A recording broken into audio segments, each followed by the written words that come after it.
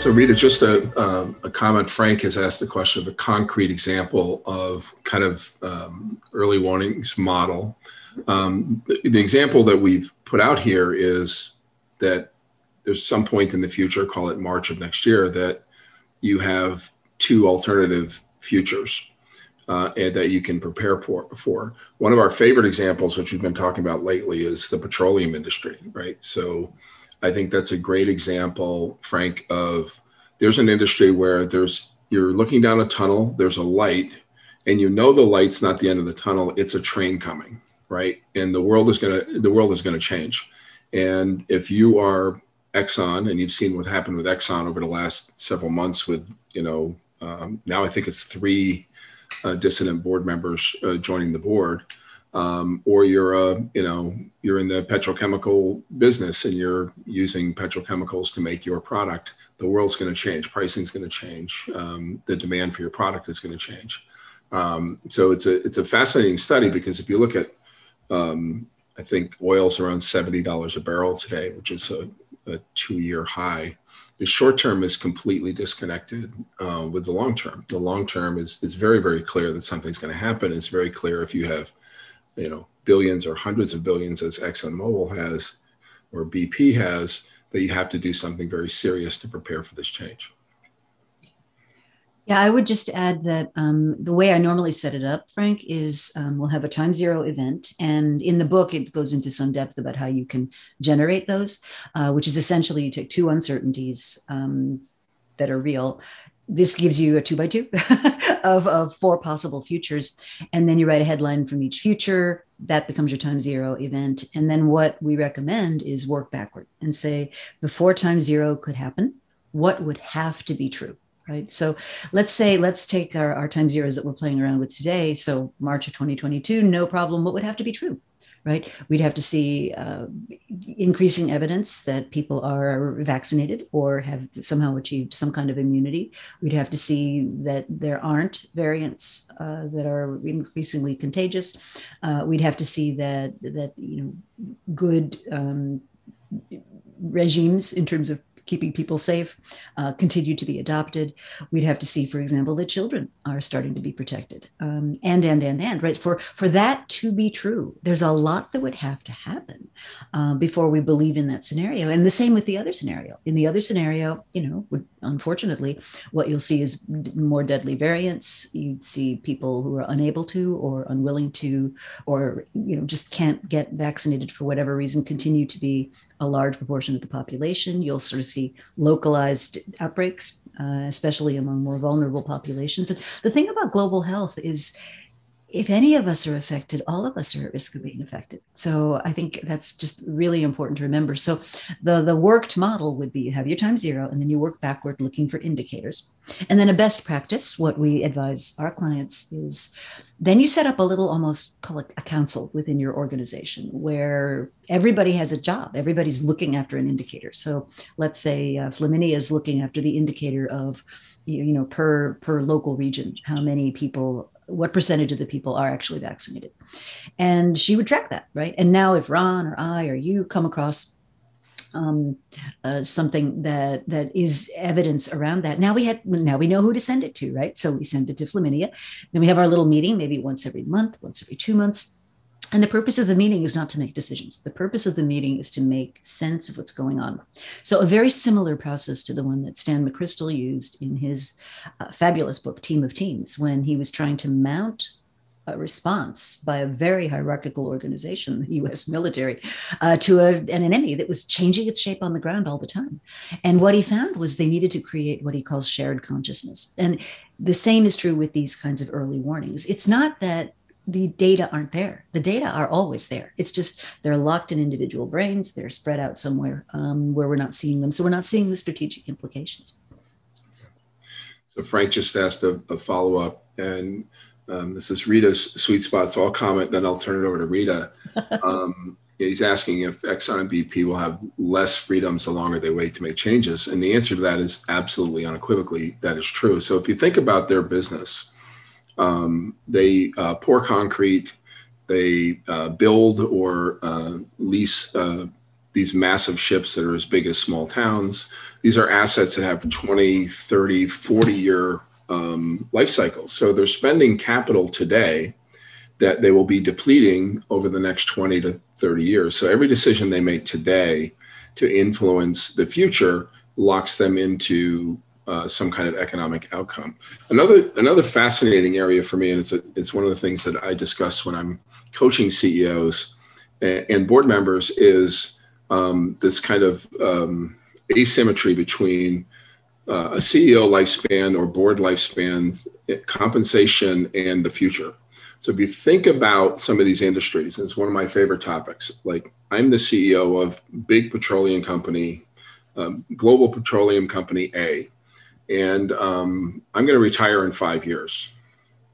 How do I think about radical change in my organization? And how do I think about preparing my organization for an event that is certain to happen in 20 or 30 or 40 years? And the certainty is you won't be selling gasoline to automobiles. So your demand will be down very, very significantly. When my compensation is tied to now in the next 5 years. It's a huge cultural problem. It's a big issue for boards.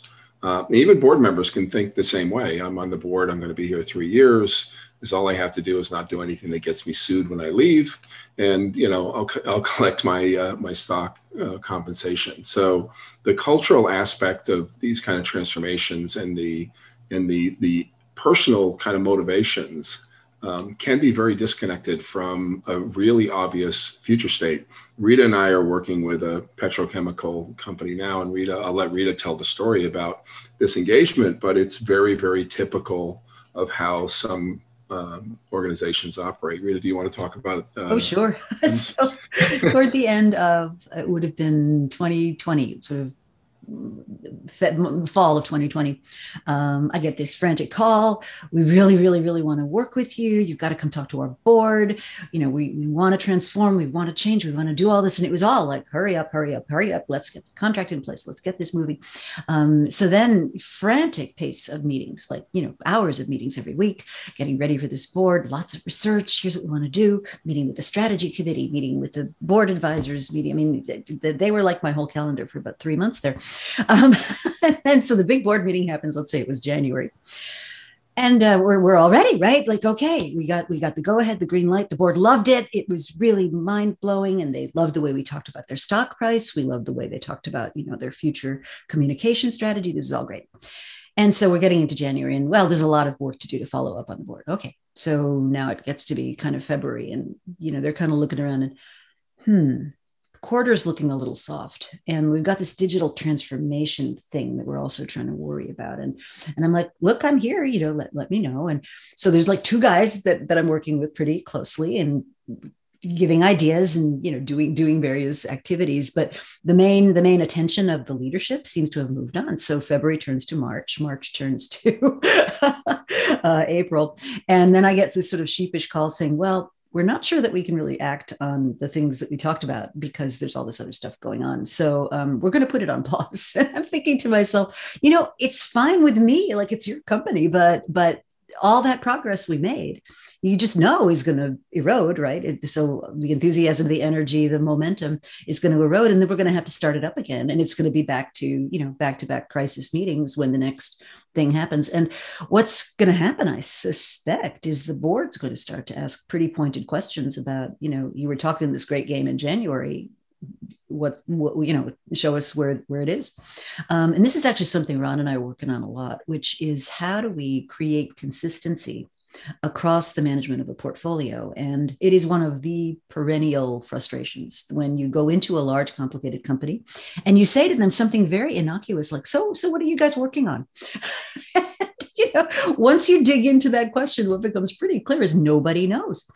And so one of the things we've been building, and I've been doing it manually for years, we're working on this tool to kind of make it a little easier to figure out what's where at what stage, but more importantly, to capture information about it as it's developing. So you don't get this mythology about what actually happened in the company. And you got some idea about who's working on what and to what end. And it's not to try to impose layers of control. It's just to create a reality around what is it that we've actually learned? What is it we're actually doing? And we're excited about it. I think it could be a bit of a breakthrough. So I'm keen on it. Was that sort of what you had in mind, Ron, for me to talk about? Yeah, it absolutely was. There's now a question here. It's like, can you apply this framework to product development and early stage entrepreneurship? And I think the answer is absolutely. I'm going to talk about product development, Rita, and I'll let you talk about entrepreneurship. And what I'll talk about in product development is I actually just posted this morning the story of Minidisc and Sony, and Ron, you should probably tell them a little bit about yourself now that I'm thinking. Because I don't think I did a very good job introducing you. Well, thank you, Rita. I grew up at Sony, so I spent probably about half of my career at Sony, in various roles. But ultimately, you were there when it really grew, right? I mean, you were there. I was there, yeah. When I joined Sony, it was about $1 billion company. When I left, it was about a $30 billion company, which was a fantastic ride. And it's still many, many, many of my closest friends are still Sony people in the Sony world. So it was a great ride, and I got to do a lot of things that if the company wasn't growing that fast, I probably wouldn't have got to do. And one of them was run the personal mobile products company. So back in the day, that was the Walkman company, and Minidisc was one of the products. And if you go to my LinkedIn, you'll see a little story on Minidisc and kind of what happened there. But the question is, can you apply this framework to product development? So beyond Sony, I then went out into retail. I was at Best Buy during one of their transformations, which is really exciting. And I've also done a lot of work in private equity with a number of transformations in private equity, and some very successful and some not so successful, because that's how the world goes. I want to talk about, from a product development standpoint, there are a couple of really interesting ways to think about this. So when I first got into product on the Sony side, the compact disc was still a really big thing, right? And it was going to be eventually replaced by pure digital audio. And it was very, very clear to the music industry, it was very, very clear to Sony that this was going to happen. But the question becomes, how do you prepare for that? And how do you truly think through that? The Minidisc article touches on some of these things. So those of you who are older than Flaminia, God bless you, Flaminia, probably never owned a CD player, understand I never did. the digitization of audio was a terrifying thing for the music industry, because it meant you could now, once it's ones and zeros, it's quite easy to photocopy a CD. So the industry spent a lot of time trying to constrain the free movement of music, while the electronics industry wanted to sell devices that could, copy and replicate music. And it was very, very clear to see that there was a point at which where broadband was going to get fast enough, the internet was going to get fast enough, that truly downloading and streaming music was going to happen. But it wasn't clear as when that point was or what the business model was. Throughout the 90s, there was a huge number of failed attempts to control music. One was called the Secure Digital Music Initiative. If you ever want to have your head explode, go to Wikipedia and read about that one. I lived through that for about 5 years, which essentially was an industry trying to put a digital wrapper around everything in the world. And of course, that never worked. And ultimately, the people who solved this problem were not in the music industry, and were in fact not in the portable music device industry. And it was a little fruit company called Apple that came up with this thing called an iPod and Apple Music. And they were able to do it because they, from my perspective, they were free of the constraints of thought and free of the constraints of the conflicts within the music and electronics industry. If you think about Sony actually owned both pieces. They owned the biggest record company in the world and the biggest electronics company in the world, and we could not talk to each other. I actually proposed a product called Music Station in Japan, which almost got me fired, that said we can combine these things and make digital recordings and sell them. And I proposed that in 1999. And you guys know that the iPod wasn't even introduced until 4 or 5 years later. So we were ahead, but we couldn't execute because we culturally could not get out of our own way. And frankly, the idea was probably a little bit too early. But you absolutely, unequivocally, it was obvious to everyone in the industry that this was coming. What was not obvious was, and was not really well thought out, in my opinion, was all the optionality. And Rita can talk about platforms and stepping stones as something that she's written a lot about, that those platforms and stepping stones were not developed and were not worked. And therefore, somebody on the outside just did it. Yeah. Yeah. That's an amazing story. I remember there was an article that came out, and I want to say it was as long ago as 1984. And it was the title of the article was The Civil War Inside Sony.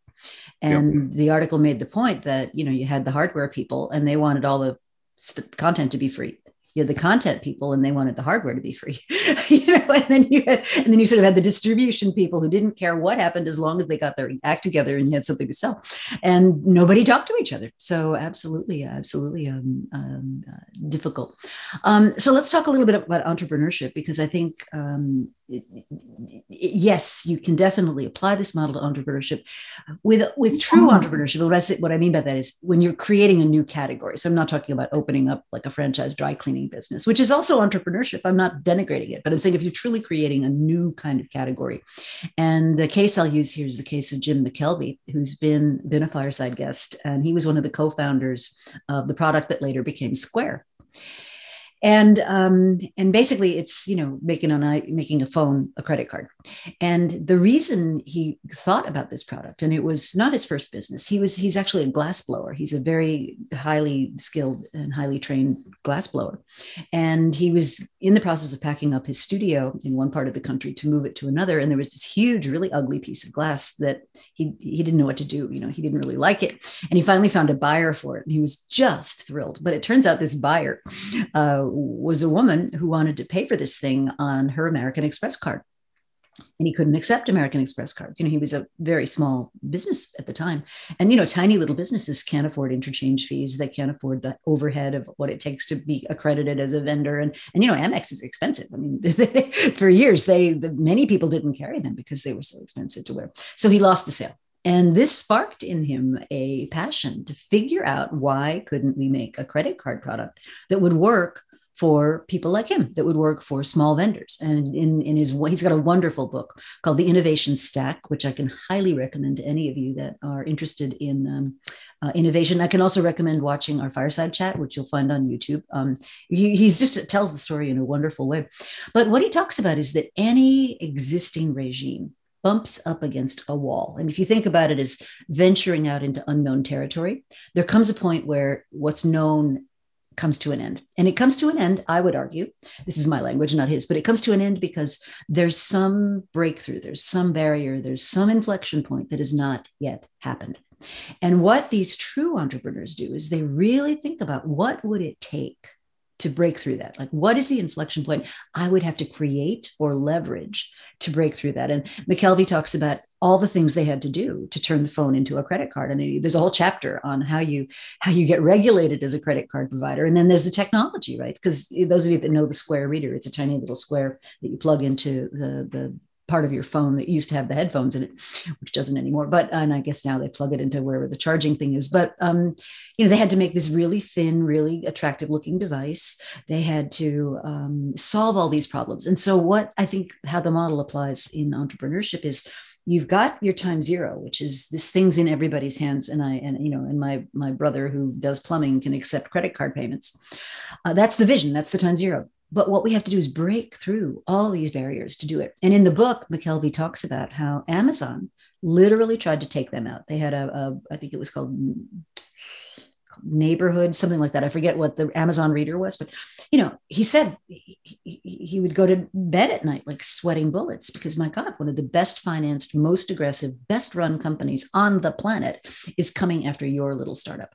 And he said, we talked about it, we spoke about it, we went back and forth as a leadership team, trying to figure out what are we going to do.